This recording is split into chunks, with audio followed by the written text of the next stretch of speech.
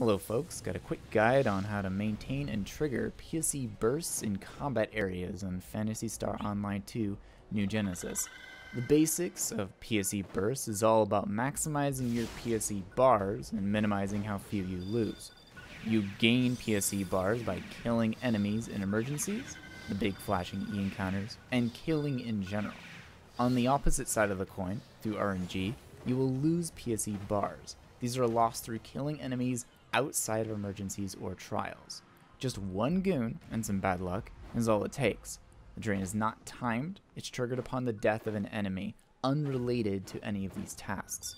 However, killing clusters of enemies outside of these missions is often something you'll need to do upon exhausting available emergency tasks. Let's get down to the basics real fast. First, pick your combat arena. I personally prefer labs for general farming as it's fairly small and visually straightforward. Second, grab some pals, a bunch of randoms, and get them on the up and up. Communication is key to fast and consistent PSE bursts. Third, clear emergency tasks in your combat arena. There's no guarantee you'll get a PSE bar upon eliminating enemies in an emergency task, but there is a 0% chance you'll lose a bar. So keep clearing those till there aren't any more to clear. Fourth, and most importantly, if a trial pops up at any point and you're at 4 bars, stop what you are doing and head straight for that trial. Those stragglers don't need to die, and for all you know, one of them isn't even related to your task and result in losing an entire bar. Well, Mr. Smarty Pants, I've cleared the emergency tasks. The trial popped up and I don't even have 4 bars. Now what? A good question, and one you'll need to be ready for to keep your group working efficiently towards bursts. Avoid the trial entirely. It's the trigger to your PSE burst. So, here's where the good team communication comes in.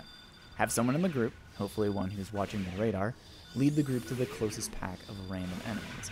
Focus down the weak monsters in the pack as a team, and as soon as you see the big blue flare, leave. Don't finish the rest of the pack off, it's not worth the risk. This tactic isn't foolproof, but you should gain more bars than you lose in this tactic. The key is to pay attention to the team and stop attacking as soon as you see that flare. Keep doing this until you're at 4 bars, and at that point, refer to part 4.